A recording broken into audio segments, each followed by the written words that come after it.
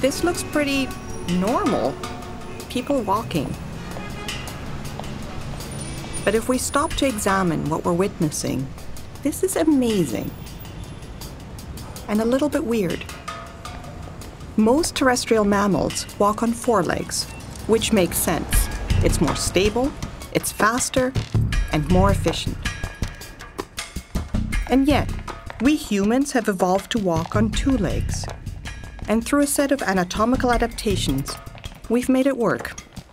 A balance between stability and mobility, between efficiency and performance. These competing forces have shaped the anatomy of our entire musculoskeletal system. All of these adaptations, together with our brains and the use of our hands, have set us on the path to not only survive on this planet, but thrive in all climates and environments. So why did this transition to bipedal gait happen? It turns out we needed our hands to feed ourselves rather than use them for locomotion. But that's another story.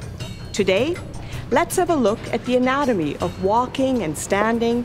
Let's see how the conflict between mobility and stability, between performance and efficiency has been resolved. When we stand, remarkably little energy is required to maintain an upright position, even on 2 relatively spindly legs. And when we walk, our bodies move smoothly through space with little up and down or side-to-side motion. So, how do we efficiently distribute our body's weight to our lower limbs? Well, first we need to stabilize our center of gravity, regardless of where, how, or if we're even moving.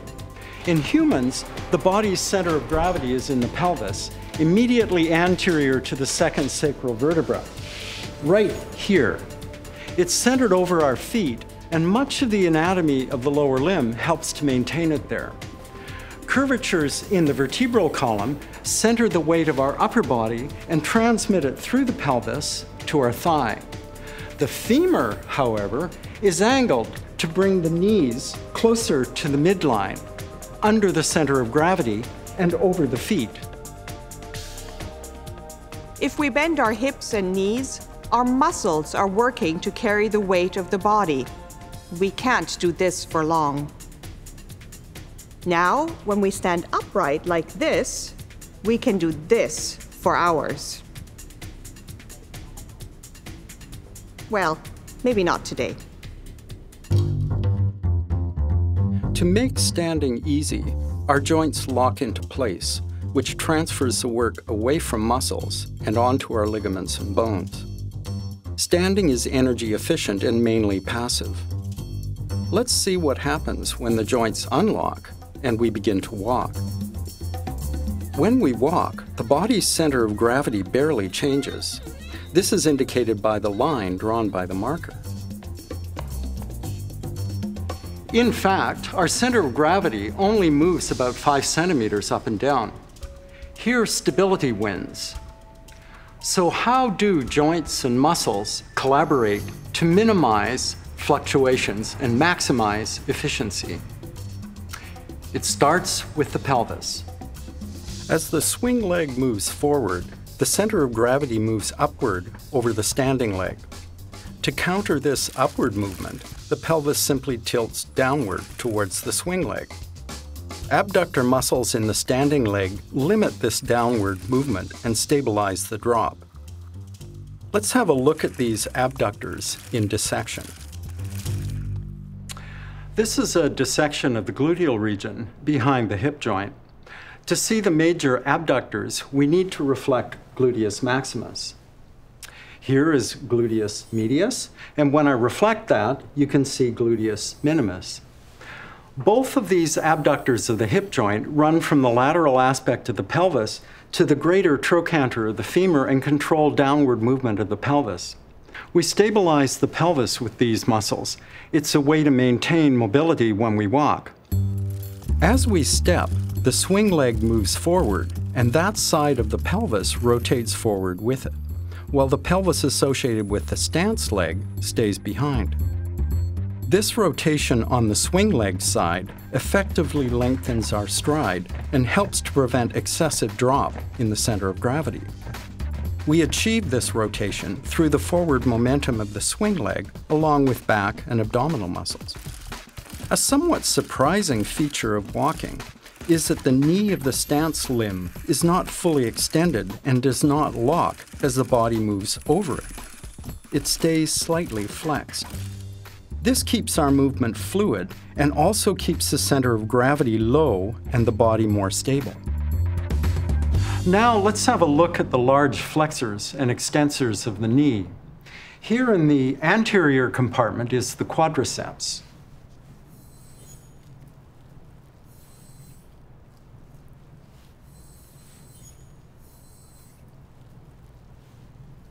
The tendon of this muscle reaches over the joint and extends the knee.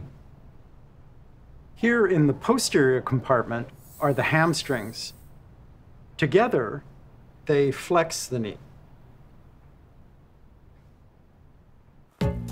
During each step, the knee of the swing leg is brought close to the midline so that the foot is planted in front of the other foot. This limits lateral deflection in the center of gravity during walking. Large adductor muscles in the thigh are actually responsible for moving the knee closer to the midline. Let's take a closer look at these muscles. This is the medial compartment of the thigh. It contains the adductors, which bring the knee closer to the midline. Everything we've talked about till now has served to stabilize our center of gravity and keep it near the midline.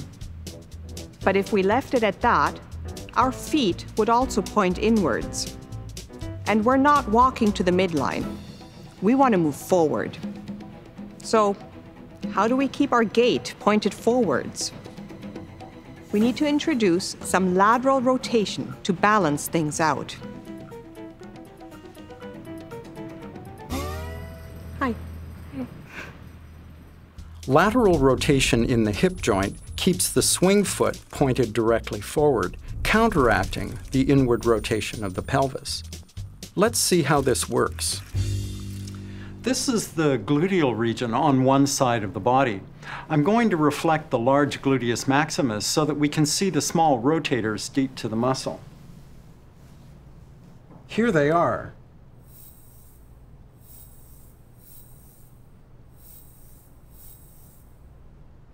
These keep our stance balanced and the entire limb oriented so that the foot faces forward. Now that the center of gravity is stable and the foot is oriented forward, we're ready to put our foot down. First contact is with the heel. Gravity's on our side, and honestly, we just fall onto our foot. A controlled fall that we'll have to stabilize. As the foot hits the ground, both the knee and the ankle joints need to be stabilized. Cruciate and other ligaments, together with the mighty quadriceps muscle, prevent the knee from lunging forward too much. The ankle is more of a true hinge joint and is restricted in its mobility by a set of strong ligaments. It's still the smallest and least stable of the three major joints in the lower limb. It doesn't lock when we stand like the knee and hip joint do, and its decreased mobility when walking makes it vulnerable to injury. After the heel hits the ground, weight is transferred onto the sole of the foot. This lower limb is now our stance leg. Next, the heel lifts off the ground, followed by the toes. This movement requires powerful muscles in the posterior compartment of the leg. Together, this is the forward propulsion of what once again becomes the swing leg. Here is the posterior compartment of the leg. The biggest muscles are the gastrocnemius, here, and soleus, here.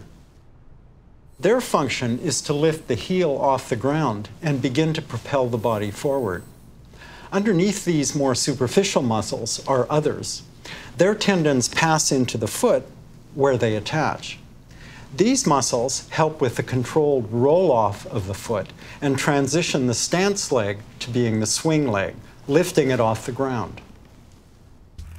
This incredible cycle allows us to walk with ease and fluidity, wherever the road may take us.